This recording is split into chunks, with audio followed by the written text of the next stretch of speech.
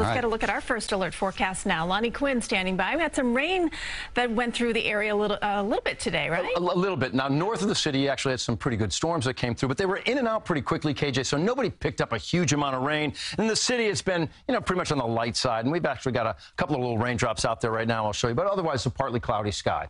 All right, let's get right into it. You are looking at the high temperatures today, and you hit 77. We talked about hitting 79 for Poughkeepsie, but the biggest numbers, lower 80s. Newark over to Somerville hitting 81 degrees today. You were cooler out east with a high of 66, and out east right now, a couple of raindrops for you. This is not much anything, but it's out there. And actually, we talked about the city. You can zoom in tight there. Just exiting now Manhattan, but we've got some raindrops falling in, Brooklyn, Queens, over towards Nassau County.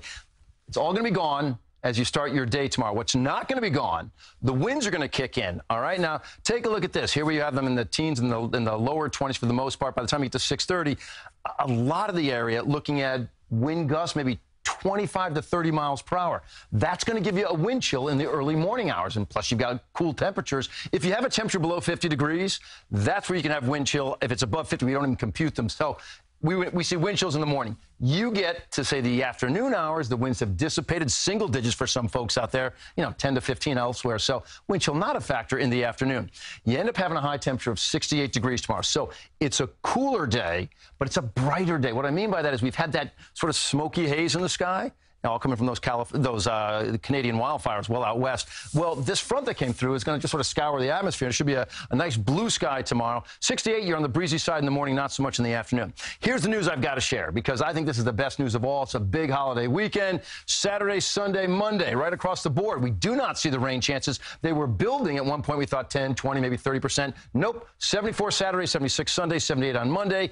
And the rain chances, right now, if it changes, I'll let you know, but right now they're non-existent. In fact, they are non-existent across the board. A 7-day forecast with no rain chances for you. After you go through the holiday weekend, Tuesday you're 77. That's the first day of June. Can you believe that? And then 80 degrees on Wednesday with a nice sky overhead. Wow, that's a great-looking holiday. A really looking night. No complaints. Goodness. And so often Memorial Day can be iffy. Yeah. Right. This one, we got a good one. looks pretty good. Thank you, Lonnie.